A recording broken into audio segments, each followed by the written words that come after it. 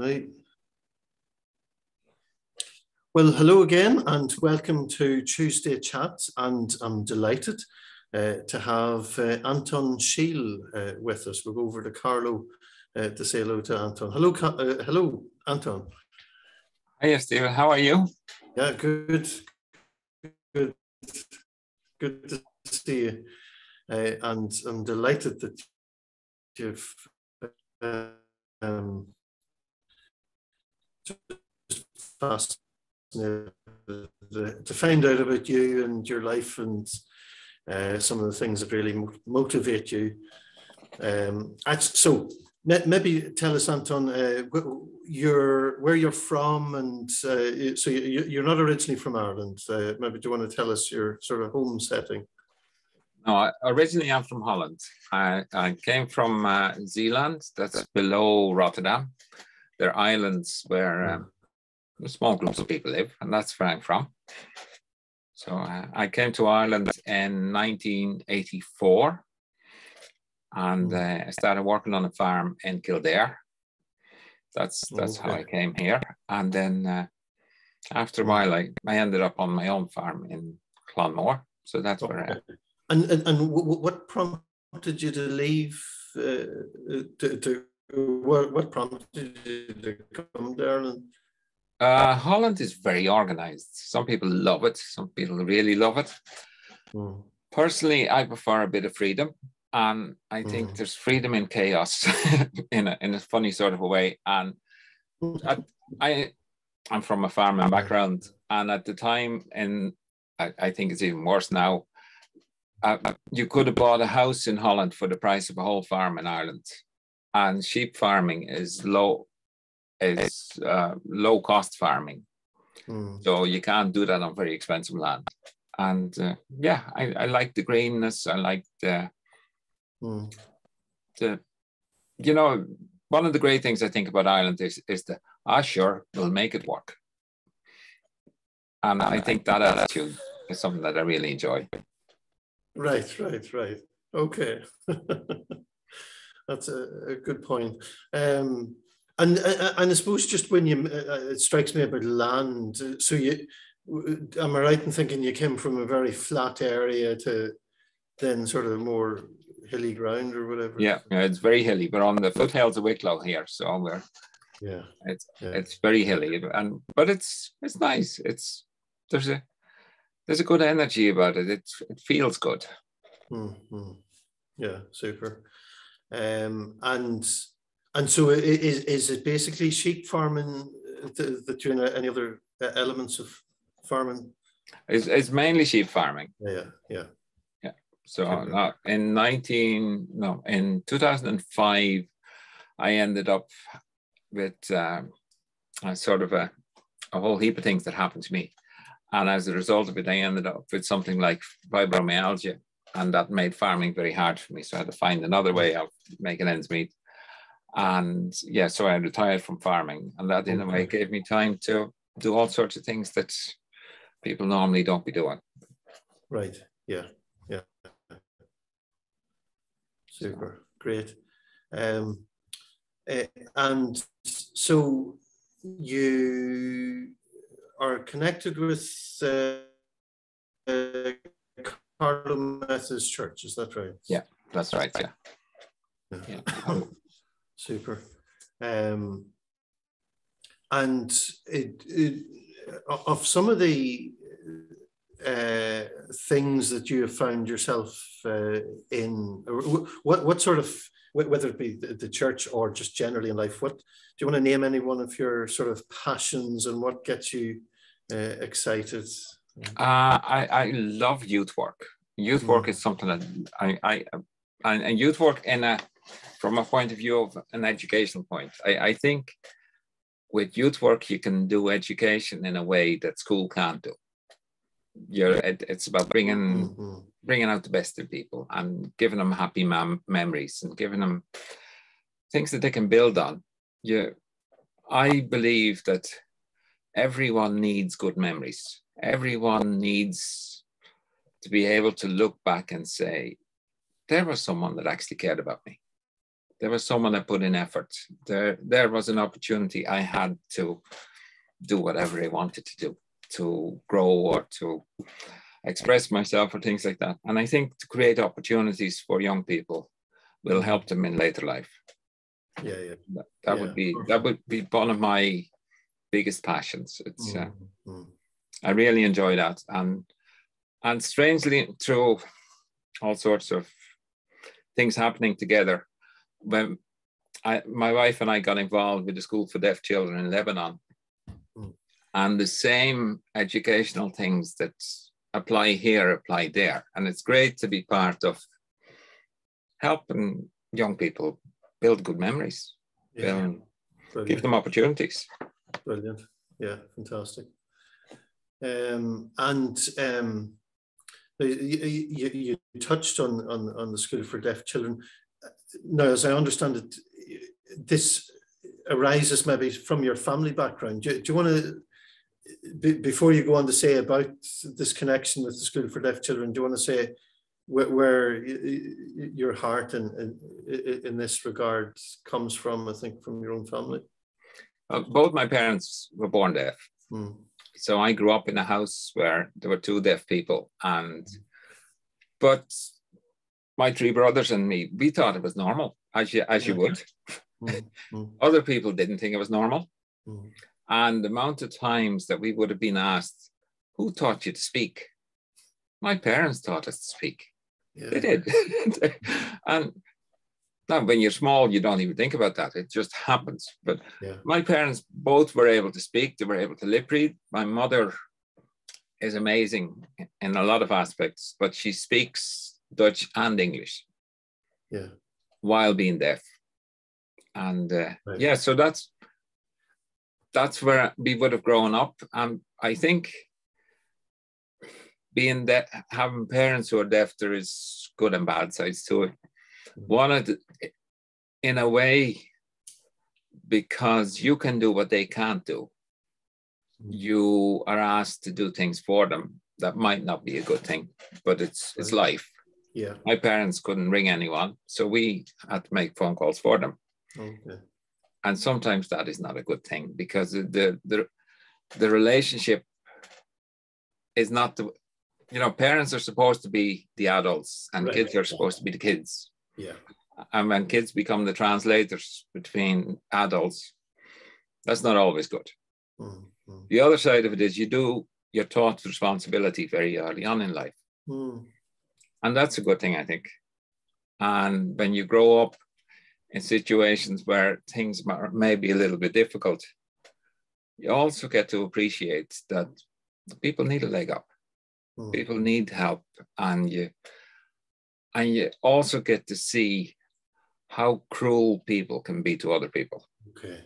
Yeah. Probably, often the times they don't do it on purpose, but it does happen. Yeah. And would you say that in regard to various levels of abilities, whether it be deafness or other conditions or disabilities or impairments that people might have? Has that given you a heart for just looking out for the needs of others? Yeah, it does. It's Reverend Sarg touched on it at his centenary sermon. Something that would be very close to my heart is he made the point that if we start treating people as things, there's a problem. Yeah. And that happens when we somehow think that we are a little bit more special than someone else. Yeah. And then things go wrong. Yeah, definitely. And just maybe I didn't ask too much about your in terms of your parents, and is your anything about your development and growth in faith, and were you from a church context in Netherlands, or just hang on one second. I just closed the door here. Back.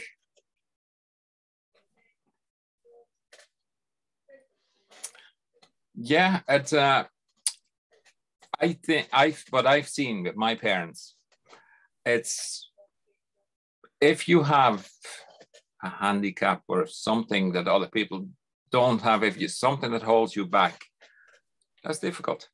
It's very difficult because it's something that you can't change. If you are fortunate enough or blessed enough to believe that there is someone on your side, that helps. If you don't have that, it's a very, very lonely life.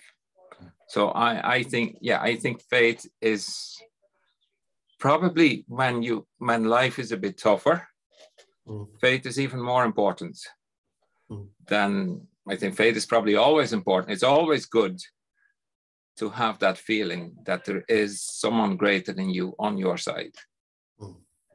But I think especially when things are tough, that makes the difference. That's what allows you to get up in the morning. It allows you to keep going because life is hard. Yeah. Super. Yeah.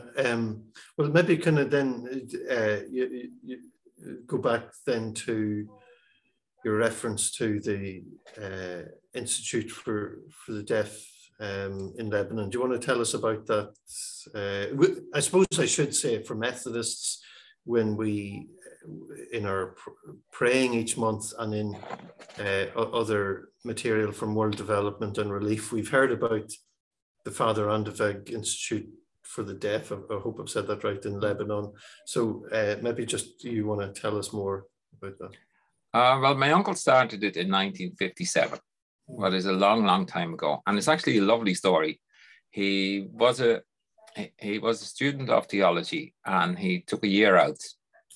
Now he would have known about deafness, and he would have been involved in youth work with young people and all that, with deaf young people. But when he arrived in Beirut, when the boat docked the harbor, he could see all these men going up and down the planks, picking up stuff and carrying it back down, and they were kicked and they were shoved, and these men showed no emotion. And they were beaten and they were shoved up and down, and he was trying to figure out what is going on here. And he was nosy and he was curious, so he went over and he discovered that all these guys were deaf. And the idea was, if someone can't speak, then they probably don't have any pain either, so you can do what you want with them. So he was appalled by that idea, and he started a little coffee shop in the harbor, and he started becoming their advocates, and he started to negotiate pay agreements for them, and he started to do all sorts of things. And like all things in life, bullies only operate well when no one stands up to them. And when someone stands up to them, they don't know what to do. Yes. So he was actually able to make a big change. And then one day, someone knocked on the door of his apartment, and he opened the door. And here were two little kids and an adult. And the adult said to him, "You're the guy who loves the deaf people." And he said, "Yeah." Said, "There you go." So he got a present of two children. And that became contagious. And after a while, he had a good few children. Wow. And then after a while, he got someone to help him, and he got an NGO to fund a school building. And that's how the Father Andeveg School started many, many years ago. And in 2008, my wife and I went over. My uncle died in 1999. And in 2008, we went over and we sort of got involved. And yeah, sort of, we're still there. Brilliant, brilliant. Fantastic. Wow. And what what essentially does the Institute do now, and what do you do when you go over there? My uncle's ethos is still very much alive, that the purpose of the school is to make life better for people who have a hearing impairment. Yeah. In whatever sign or in whatever way that might be. Mm-hmm. So, and what that means now is that they have a lot of refugees who have no opportunity anywhere. Yeah. They have, I think what most kids have in common there is that they're all poor. They come from all sorts of religions, but they're all poor. Yeah. And there's a common bond there then. And there's a common bond between the parents, because they all have a child that is not the way they would have liked it to be. Yeah, yeah. And I think the main deaf education starts with helping parents to accept and to build relationship with their children that are not the way they would expect them to be. And that's difficult. And that's very traumatic.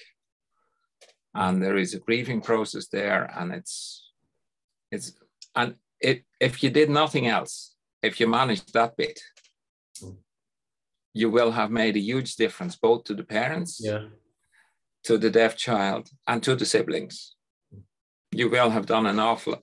I'm a firm believer that if we can get our head right, the other stuff will happen. But the main thing is we have to have our head right. Then we can avail of opportunities that come our way. That's when we can. That's when we can do lots of things. Yeah. But, and from a faith point of view, what my uncle, and it's a great story of my uncle Andy. He became an Anglican priest, and the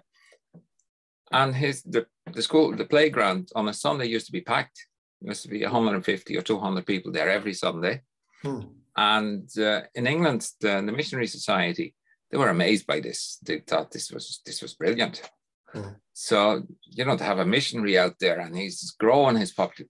So these two people went from the Missionary Society over there to find out what was the secret. What was he doing?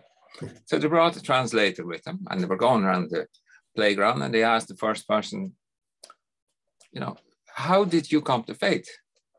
And the guy looked at him and he said, what do you mean I'm a Muslim? Yeah, but why are you here? Because of him. So they kept asking, and they couldn't figure out what was wrong. And then they asked one person, they said, how come you arrive here to a Christian church service every Sunday where someone is preaching behind the cross? Have you no intention of becoming a Christian? Why are you here? And they all said, we like his God.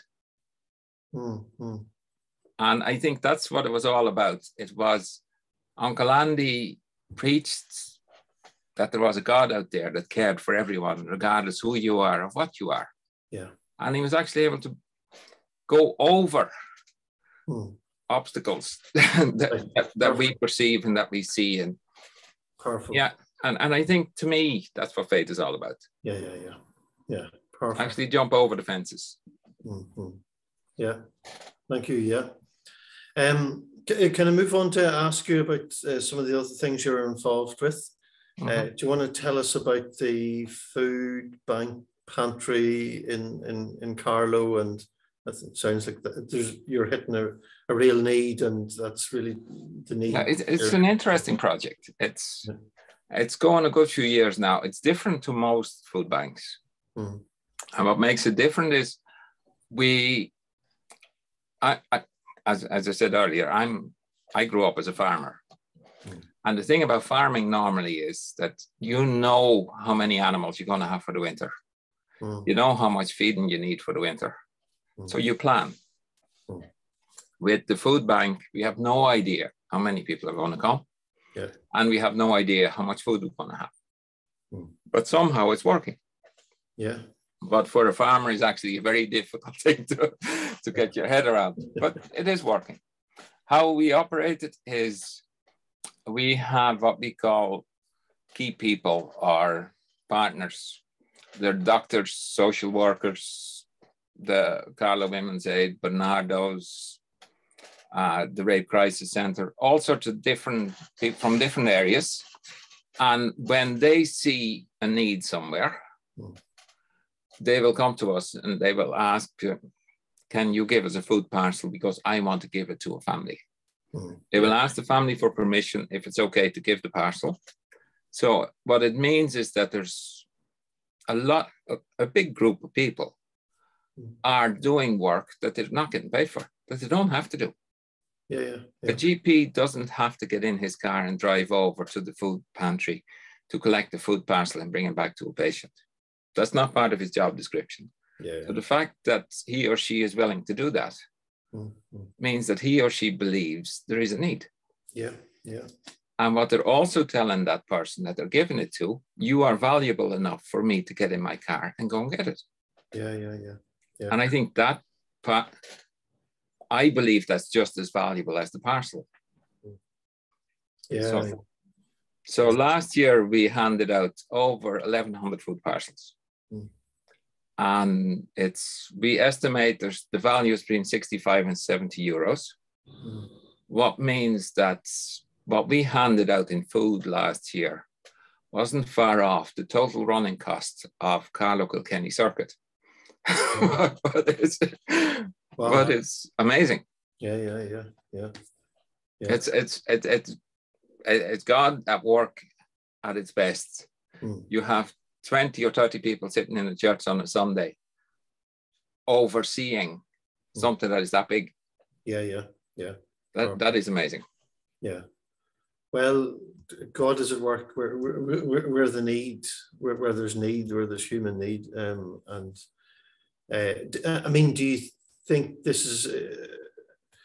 Do you see any trends in this that people's lives and circumstances are getting tougher in terms of the need for food or for? I think there are more. I don't know how many, but I believe that dysfunctionality in families is quite big. What percentage, I don't know, but I think if you go to Lebanon, if you go to a refugee camp, you have stark poverty. Yeah. That is an actual lack of whatever. In Ireland, a lot of the problems come through problems that are caused by some form of dysfunctionality, whatever that may be. It's a different problem. It's just as big a problem. It's just different. Yeah. And I think that, I mean, the media tells us that domestic violence has been on the increase through COVID, and other forms of dysfunctionality are on the increase. And I think, food parcels become part of that. I think where a food parcel can be extremely helpful is if someone has a lot of problems, by giving them a food parcel for 3 or 4 days, that might free them up to focus on the other problems. Yeah. Whatever they may be. Yeah, totally. So, yeah. Thank you. And so this links in maybe, or possibly with your chairperson of Carlow Women's Aid. That's right, yeah. Do you want to say about that? How did you get involved in that? And maybe should I even ask why is a man the chairperson of the Women's Aid? I asked that question myself. How did you get involved? But Carlow Women's Aids were collecting food parcels in the food pantry. And that's how our relationship built. And then Tusla, there was a funding issue with Tusla, and they were short of board members and whatever, and sort of through no fault of my own, I was roped in and I became chairperson, and I'm still there 4 years later. And so, but it was on the agenda that Carlow Women's Aid was going to be closed, and it's still open. It's bigger and it's functioning better than I think it has ever done before. It's trying to do the best they can. Yeah. And I mean, you've mentioned, dysfunctionality of families, and do you want to say anything more about the need of Women's Aid specifically, or? I think sometimes sometimes relationships go bad, not because they're bad people, but it's because for whatever reason, people don't seem to be able to reach into the skills they need to deal with conflict. And that escalates and that escalates and that escalates. And then they don't know, then they can't find a way back. Yeah. That could be a reason. There could be many reasons for dysfunctional relation. I think domestic violence is not a cause; it's an effect of dysfunctional relationships. Yeah. And unfortunately, I think the percentage of dysfunctional relationships is actually on the increase. Yeah. Thank you. Thank you for sharing these things, Anton. Can I just maybe, as we come to a close, ask you about your own, when you mention relationships, you have a family of children, grandchildren? We have 6 grandchildren. Yeah. 3 married children, and Geraldine, I'm married to Geraldine. So we're, very proud of the whole family. Yeah, brilliant. Well, listen, really appreciate you taking this time to just share your heart with us. Anything, actually, I should just check in with you that if there was anything else you wanted to cover that we didn't cover here at all. I don't know. I think one thing that's helped me over the years, and I this is my preachery bit, what helped me over the years has always been that if you can identify something that you've done during the day that might be of some help to someone, that is good for your own mental health. Yeah. And I think that is something that we should strive to identify every evening. Something that might have been of some use to someone that day. Yeah. Powerful. I think that's a great note to finish on. Well, listen, Anton, thank you very much for sharing with us today. We really appreciate it. Thank you.